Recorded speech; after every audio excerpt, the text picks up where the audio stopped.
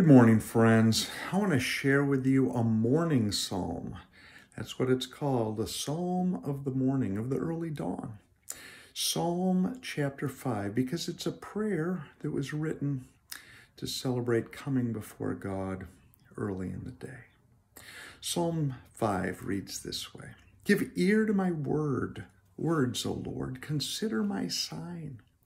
Listen to my cry for help, my King and my God. For to you I pray. In the morning, O Lord, you hear my voice. In the morning I lay my request before you and wait in expectation. You're not a God who takes pleasure in evil. With you the wicked cannot dwell.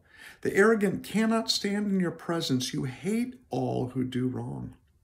You destroy those who tell lies. Bloodthirsty and deceitful men the Lord abhors.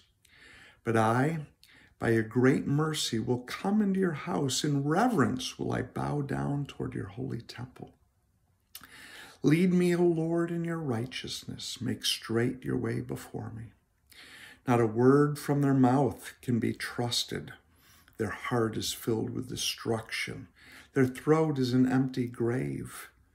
With their tongue they speak deceit. Declare them guilty, O God. Let their intrigues be their downfall. Banish them for their many sins, for they have rebelled against you. But let all who take refuge in you be glad. Let them ever sing for joy. Spread your protection over them, that those who love your name may rejoice in you. For surely, O Lord, you bless the righteous. You surround them with your favor as with a shield. Psalm 5. I hope that encourages you this morning. It's a psalm of the early morning as the psalmist rises to pray each day. Encourage you to do that, to kind of ramp up your time meeting with God, praying, talking to him, sharing your needs, letting him know that you want to be in a relationship with him. So especially times like this, we need that kind of encouragement, right? Be encouraged.